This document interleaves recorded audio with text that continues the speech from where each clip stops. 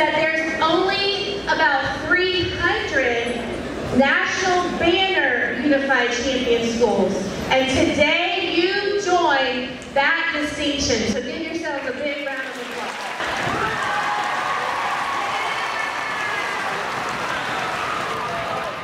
So National Banner Unified Champion School is a special recognition from the National Special Olympics Committee that we have met 10 standards of excellence and inclusion, having a unified club, having student leadership, that we are involved in Special Olympics and unified sports.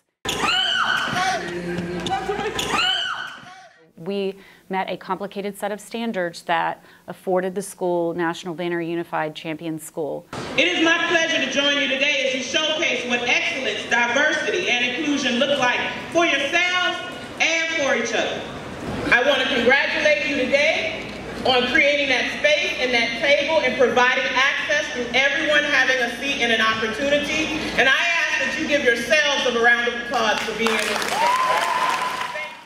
There's only a very small percentage of schools across the United States that meet those standards, and we're one of only, I believe, 3 high schools in the entire state, and the first in Charleston County.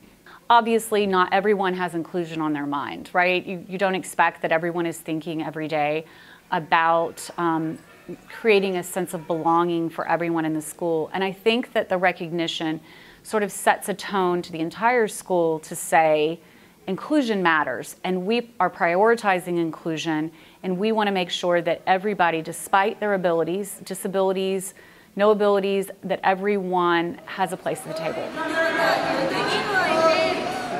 You know, we've got more room to grow as a school.